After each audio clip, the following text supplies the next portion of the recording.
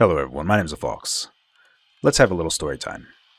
Back in March when I got the INEO, I started what was going to be my initial push into doing my full review on the INEO.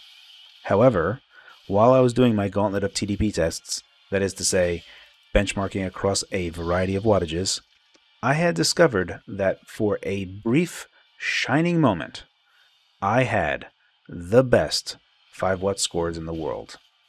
And then I made one small change. I made that change in Windows power settings and never achieved those results ever again.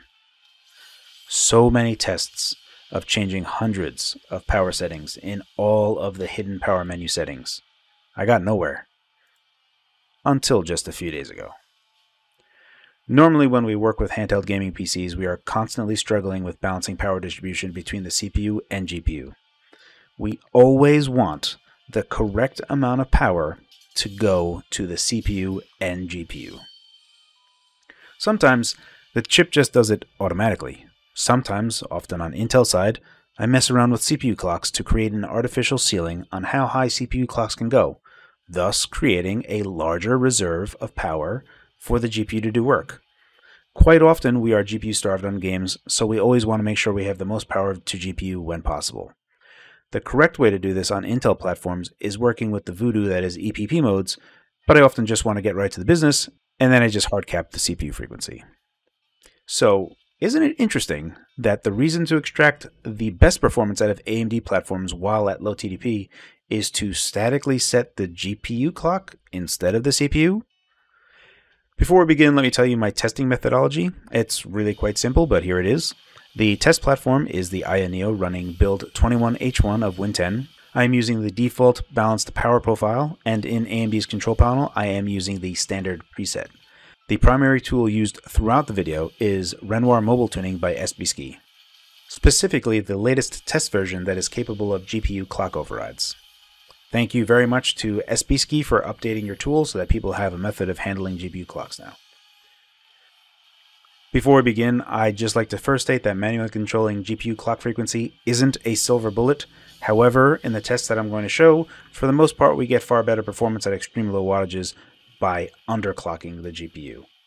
Many times when dealing with handheld gaming PCs, it can seem counterintuitive. When you say words like, to increase performance, you should undervolt. Sometimes that can sound like it would make performance worse. But remember, like I said in the beginning of this video, we always want the correct amount of power to go to the CPU and GPU. So in this instance, because we don't currently have access to voltage on Renoir, we can do the next best thing. Evaluate where the power budget is being spent, and if we notice that the power profile isn't acting correctly, we intervene. In this video, I have 4 benchmarks. Up first is the latest Final Fantasy XIV benchmark, the Endwalker benchmark. During this entire video where I've been explaining this whole process, you may have been looking at the frame rate between these two comparisons. The more important metric to actually take a look at instead of the frame rate, which is still important, is the TDP and total system power. If you go ahead and review all of this video that I've been showing you, both the TDP of the chip and total system power are pretty much identical. The only difference is that because I have purposely set the GPU clock to a specific frequency, we have managed to have a 28% increase in performance despite the fact that both of these are running at 5 watt TDP. This next benchmark is Resident Evil 6, and honestly this is where the whole eureka moment came from, where I found out that there was a magic sauce setting for 5 watt. I don't know how I actually got it. Thankfully with SBSkey's latest GPU override we can actually just force it 100% of the time, so I'm glad that that's just an easy win now. The only deviation from this test that I've done is within the balanced power preset that Windows has in their power configuration is in the PCIe power management setting. If you set it to off, at low TDP, you will tank your performance. It will get crushed. Actually set it to maximum power savings. This is not how typical Intel platforms work, which is how I actually discovered it, because I automatically always set this to off by myself on other platforms. However, at low TDPs, you actually want that set to maximum power settings. The balanced power profile is typically really good out of the box, so there really isn't a bunch you need to do.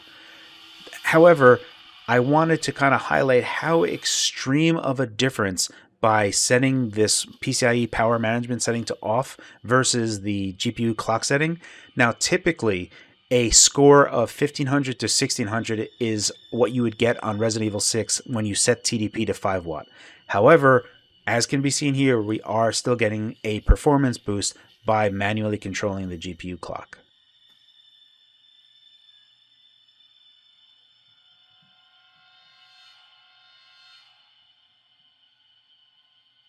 There's a few things, again, that I really want to drill home to you guys. On the left-hand side is the worst power management setting for 5 watt TDP, and I'm sure quite a few people have it actually set. If you have PCIe power management set to off, you will have terrible low watt performance. You really want that to be maximum power savings, and this particular benchmark will highlight it drastically between the two.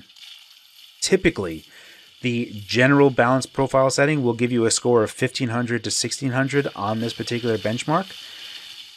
If we manually set GPU clocks, in this instance I set 375 megahertz for the GPU clock, you should still see a 15 to 18% performance boost as a general kind of rule. However, if you were to set this PCIe power management set to off, we have an alarming 62% performance increase. Both of these are at 5 watt, but there is a 62% performance difference. So just really kind of take that in, that there can be a large discrepancy in performance by just a very simple setting in power control management, and we can take it even further by just manually controlling those GPU clocks. This particular benchmark is the Street Fighter 4 benchmark, and we're going back to the standard balanced profile setting within Windows Power Profile. It is also labeled standard on the left-hand side. The thing about this particular benchmark that is pretty cool, and I wanted to kind of have the IANEO Discord participate in this.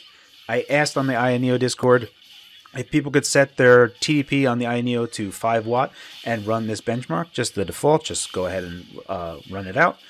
The thing about this is that the test results that those people reported back were 43 FPS average and 45 FPS average. I am managing 60 FPS average by the end of this result. So for those people, this is a 30% performance improvement for them, which is pretty huge. In my particular setting, I'm getting 50 FPS average, so it's only a 20% performance boost in my particular balanced profile power setting.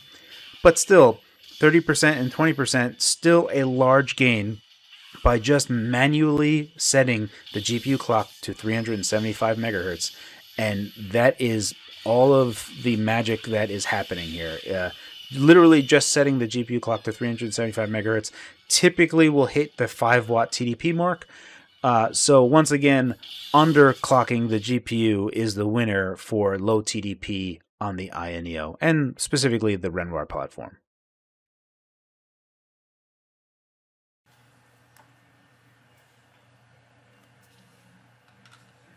The last benchmark for this particular video, your favorite and mine, the good old Heaven benchmark. This is a benchmark that I've been running since the GPD-Win 1 days, so way back in the long ago, I've been running this benchmark. So it's kind of tradition for me to run this thing. I will spoil it for you by manually setting the GPU clock to 325 megahertz. We're still in the 5 watt TDP zone. We're getting basically a 40% performance improvement. Average FPS. Minimum FPS stays the same, maximum FPS goes up, but average FPS improvement of around 40%. Still largely within the 5 watt TDP zone. The other thing to note when manually statically setting the GPU clock is that when you do it, the TDP kind of goes out the window. TDP will try to be respected, but it will respect the GPU clock first.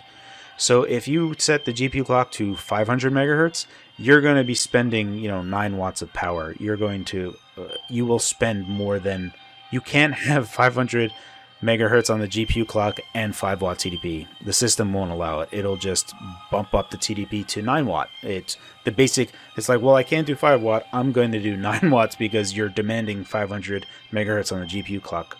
So it's kind of interesting in that way. So you can kind of set a low barrier on TDP, but it will be disregarded if you set the GPU clock higher. So in effect, this is, in my particular view, one of the better ways to set TDP is not by using TDP, but by using GPU clock. And that is a better metric, I feel, overall. And the system operates more how I anticipate it. So for the most part, I am now very happy with it. Again, I don't think this is a silver bullet. This is not something that you should set and forget. By all means, please don't set and forget the GPU clock. That's not how this would work. Also, if you sleep the device and wake it up, it will reset the GPU clock, so you'll have to set it again. But the thing that I really want to point here is that setting the GPU clock is not going to win 100% of the time. In these 4 particular instances, I have managed wins, and very large wins within basically the same TDP, right? We're spending the same power, but getting huge performance increases. So I would advise you to experiment with underclocking. Take a look at how much power is being spent. It's a lot of fun just getting free performance out of this. That's pretty much it. I had a lot of fun. I mean, mostly it's just a feeling of relief because I know I got that score on Resident Evil 6 a long time ago, back in March, and this has been a long time coming.